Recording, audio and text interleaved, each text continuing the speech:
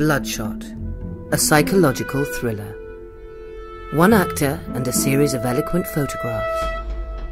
Derek Evely, the photographer, pursues the mysterious subject of his pictures, Cassandra Ammons, across 1950s London, from racially troubled Notting Hill to the raucous entertainments of Soho. First week of November, 1957.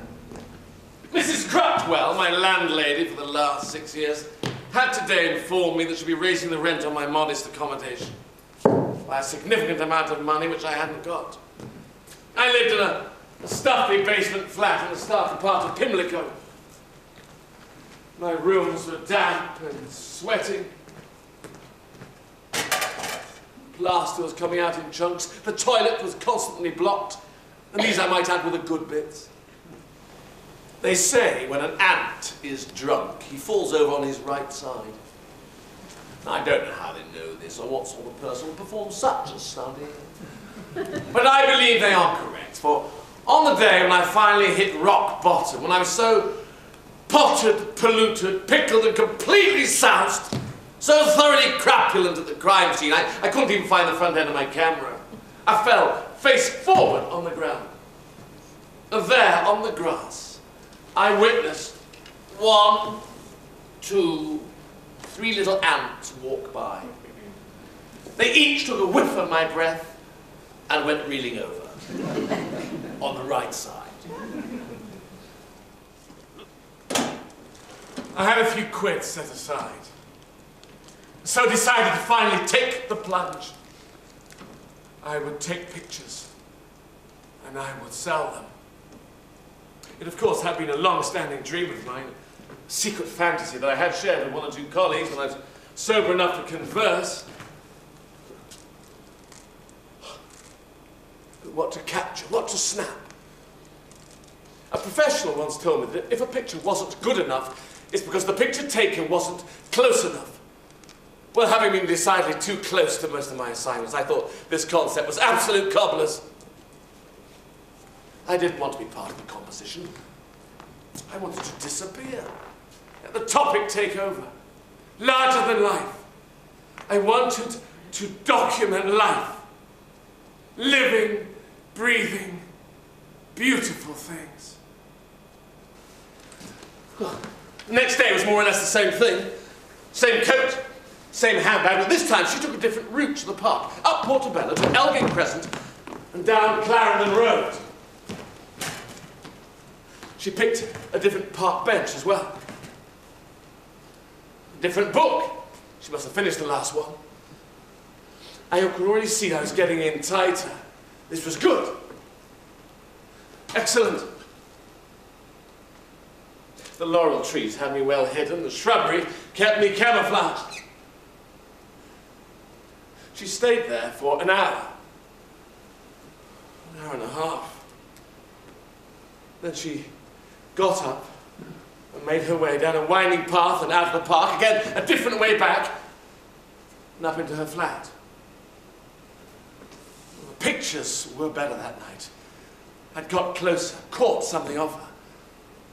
She was a curiosity, a contradiction, an elegant figure with real class in a part of town that was quite frankly a slum. Who was she? Why did she have so much free time? What was her relationship with Mr. Neil Oley Brodie? Was she his lover? His mistress? Had they even met? Or perhaps he'd spotted her one afternoon in the park and was smitten.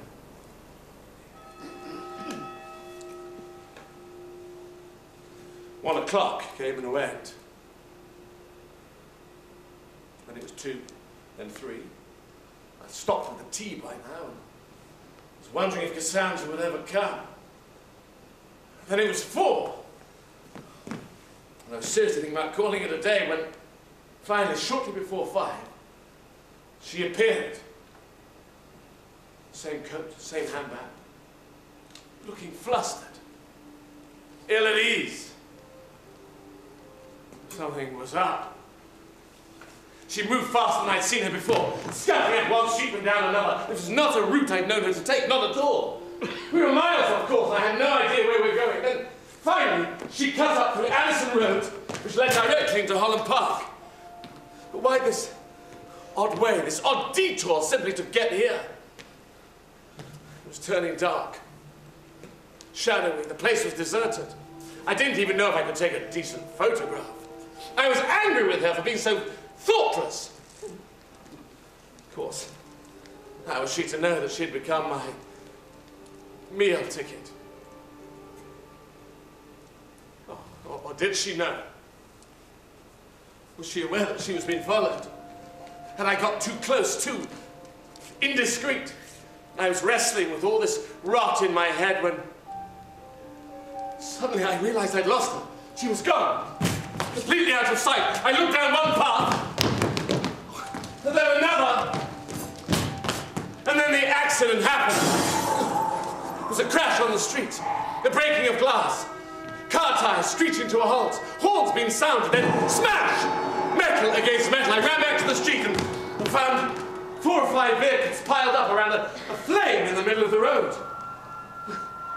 Where did it come from? What had caused it? No one was hurt but was screaming and shouting. And a shot came from the opposite direction. It rang out from the park. Oh God, something had happened.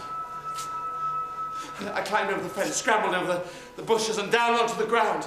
Something was up with her. I could feel it. There was no one else around. I was shouting now, calling out her name. Cassandra! Cassandra! She said she had been raped repeatedly at approximately 2 a.m. or thereabouts on the night of October the 4th. She said it had been done to her by 3 men. Her boss, Mr. Alexander Kozlov, owner and manager of the Rexendale, and 2 of his customers at the club were there after hours, Kenny McKinley and Joey Bryant. Would you like a song? Poor Molly McGarry was wedded to Harry, who never would pay her a mind. She'd put on her best, she'd powder her chest, but Harry would leave her behind. Behind, he'd leave her behind. Behind, he'd leave her behind. Oh, Harry, said Molly, I'm so melancholy, I must have a man to hold near. But Harry was blunt, I don't like your front, I don't think much of your rear. Behind, he'd leave her behind. Behind, he'd leave her behind.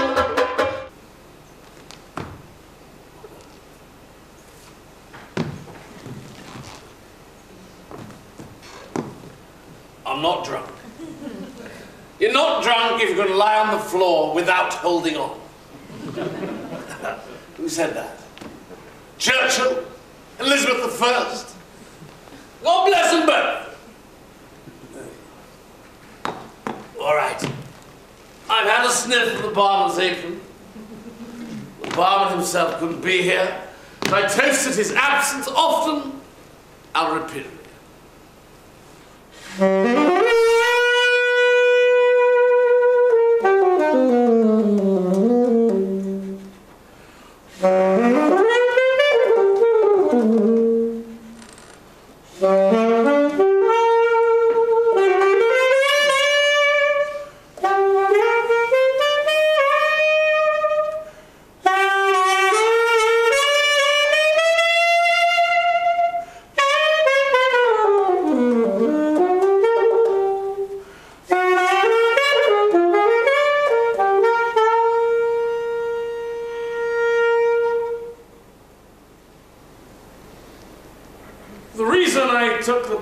Was for the silence. I rented it from a friend. I like being up, out, in the space, on top of the planet, away from people. I like the balcony too. Being able to stand outside and see the whole town. Well, most of it, what matters. The offices, the warehouses, the trains, Traffic on the river. All those boats and barges and cargo ships battling it out with the seabirds. And the industry. I mean, my God, look at that skyline. Excavators and cranes cranking away. Scaffolding shooting up. Scraping against the clouds. It's a miracle. Вчера, сегодня, завтра. Вчера, сегодня, завтра. Я не понимаю. Я не понимаю. Покажите мне, когда. Покажите мне, почему. Покажите мне, почему, почему, почему. Вчера, сегодня, завтра. Вчера, сегодня, завтра.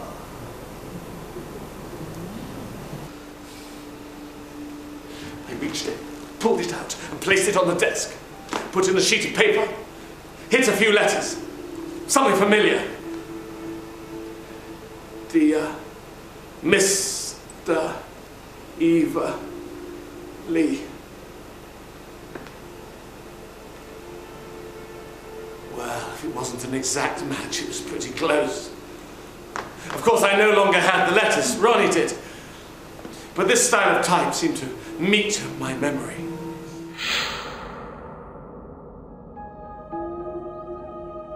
And still, the photographs. But who committed the crime? We have seen the suspects, the stage Irish comedian, the American saxophone player, and the Russian magician. The writer Douglas Post leads us towards an ingenious solution, only to surprise us with a swift, startling, and satisfying final twist.